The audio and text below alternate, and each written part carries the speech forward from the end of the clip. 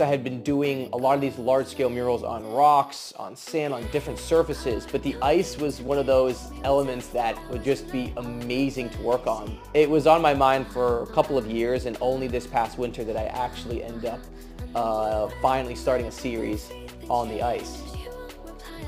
The things that move and inspire me today are the same things that moved and inspired me when I was just a kid. Falling in love with different films, listening to amazing film soundtracks, and what begins to happen is just these worlds and stories start to unfold.